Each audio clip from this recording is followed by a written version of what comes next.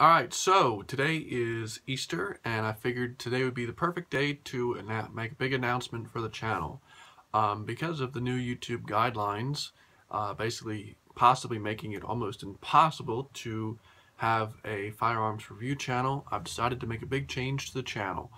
I'm no longer going to be doing what I was doing. I know I did a lot of firearms, a lot of different holsters and stuff like that, and the occasional political message, but I'm happy to announce that we're taking the channel in a brand new direction, and I hope that all my subscribers and everybody and my viewers will follow me along on this new adventure.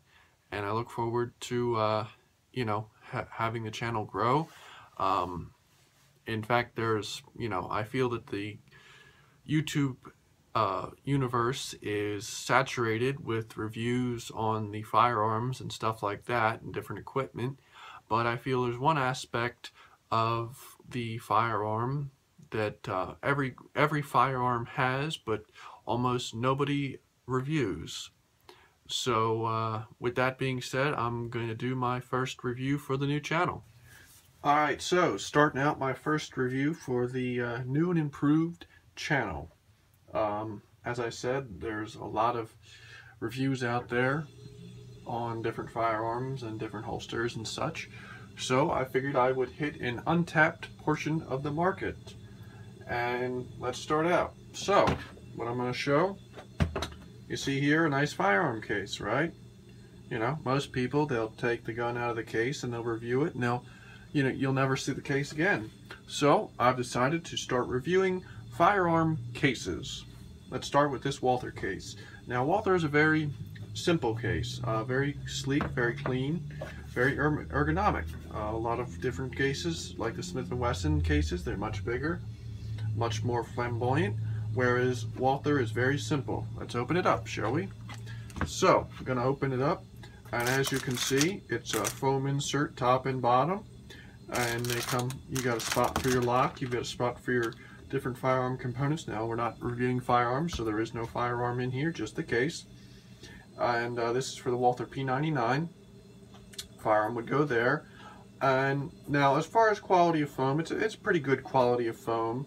I have seen slightly better, but it is nice to see that the case is in fact cut for the gun, so everything fits in its own little home.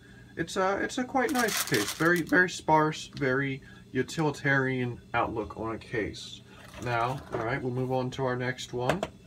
As I was talking about something like a Smith & Wesson, which is a very nice case, you see compared to the Walther, this is a very simple, case. This is very rugged looking, very bulky. This is for model 29. And so let's open it up. And as you can see, while the case is much bigger, it's not as nice on the inside. You have your typical slot for your pamphlets. They do give you paper for the case, but as far as the gun itself, the bottom is just normal foam. There is no cut for the gun. So not quite as nice as the Walther case, but it'll definitely do the job, and it is nice having that paper to wrap it to help keep moisture away. So, you know, a very big, flamboyant case, but the insides aren't as nice as, say, the Walther case. So, let's move on. Oh, and I forgot to mention, this case does have a hole in it for the lock. Now, not everybody gives you a hard case. Some guns, this is a Ruger box. Now, this is just a cardboard box. This is for a Ruger Mark IV competition, and when you open it up, it's very sparse inside. The gun comes in a plastic bag, wrapped in and soaked in oil, and you just have a spot for your firearm, which obviously is not in here because we're not reviewing firearms anymore, and a spot there inside there that comes out, and your loaded, your loader and magazine and such are in there. So Ruger, very simplistic box. It's a nice box. I mean, it's, you know, I like the white with the red accent, and they put Ruger in nice big letters, and then, you know, on the back you've got your information. So a very sparse box, but you know, a nice, it does the job, you know. Now here's one that's kind of in between. This is a Colt case. This is for a Colt Commander 1911, and this is kind of in between. It's a nice case because it's got a nice audible locking on it, whereas some cases like the Smith & Wesson, the clamps are a little bit flimsy. These are nice clamps. They come, and it comes open real nice. And this case is nice because it has a spot for your chamber flag in there, and it has a spot for your booklets and whatnot, and then you've got a nice spot here all lined with foam for your gun and, if wanted, empty magazines.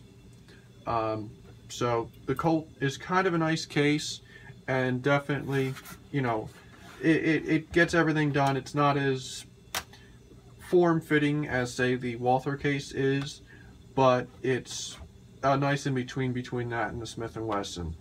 And obviously, you know, I said chamber flag spot, which is nice.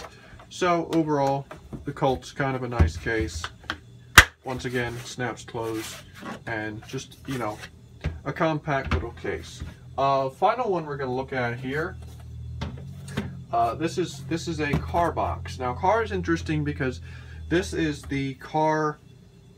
This is the box for the car C3 or CW380, which comes in just a regular box. Whereas if you get the P380, it comes in just a normal case. So let's open the box. Now the box, compared to the gun, you'll see obviously there is no gun in it, but you can see the spot in the box is quite small compared to the box itself. So they kind of use a generic box for most of their handguns, and you just get the different foam insert. And this has a spot for its little lock and trigger guard and all that, and then your booklet kind of goes on top, and then your foam insert.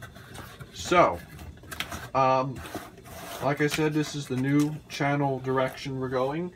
We looked at 5 cases today. I'm going to hope to try and put out a video or 2 a week on doing different cases. I think next time we might look at maybe some rifle boxes and cases, you know, see what they look like, and we'll go from there. You know, if any comments or anything, anybody has any ideas on what other cases I could review, I welcome your comments, and I always look forward to hearing from my viewers. So have a good day, and happy April 1st.